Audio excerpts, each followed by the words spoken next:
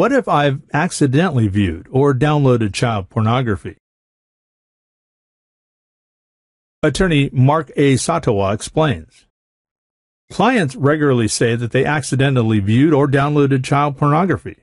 There are instances where temporarily having child pornography on one's computer will not be the same as possessing it.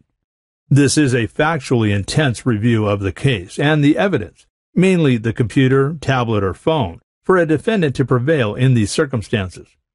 Critical to the inquiry is whether the pornography was ever cached in the defendant's internet browser, and did it ever go beyond being cached and actually saved on the computer's hard drive or other storage, such as a jump drive.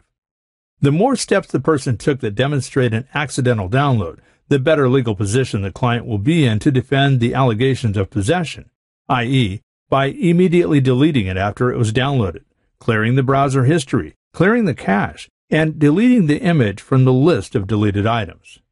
If there is evidence that the site was visited multiple times, and the image was not only in the cache portion of the internet browser, but rather it appears the image was viewed or even downloaded, then it becomes extremely difficult to successfully argue that it was accidental.